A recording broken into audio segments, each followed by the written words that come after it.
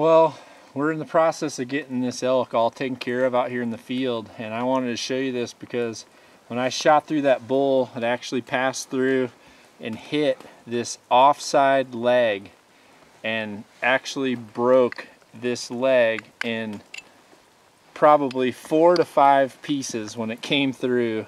And I'm shooting a 509 grain arrow out of my bow with a Rage Hypodermic, and I'm actually pulling, I could see this, so I wanted to get the camera.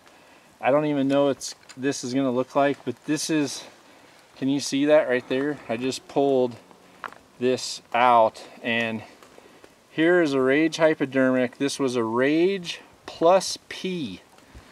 The Hypodermic plus P. There's the broadhead right there. Passed through to the opposite arm, hit the leg, broke it. I was shooting downhill, and the only thing that's happened is it's rounded the tip. Blades, look at this. If you question blade strength, both blades right there.